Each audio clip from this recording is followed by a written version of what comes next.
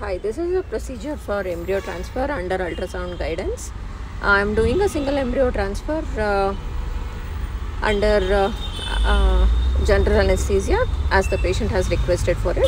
I have cleaned the vagina with the normal saline, and I am just cleaning the cervix, endocervix with the earbud, and I will use the IVF media just to spray it on the cervix.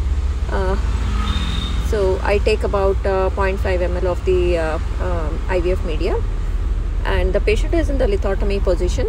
I'll be doing this procedure under ultrasound guidance. I have the assistant showing the ultrasound picture, and once we do this, I ask for the outer sheath.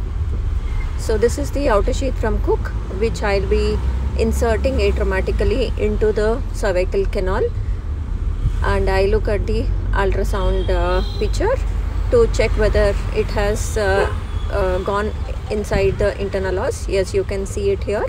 And now we are ready. So we inform the embryologist to bring in the loaded embryo into the inner sheath. So I thread the inner sheath into the outer sheath carefully, and keep looking at the ultrasound monitor.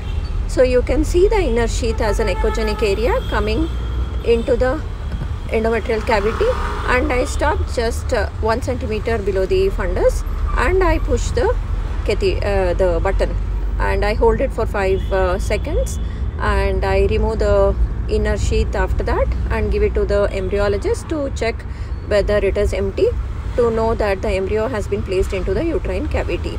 So similarly, I give the outer sheath too.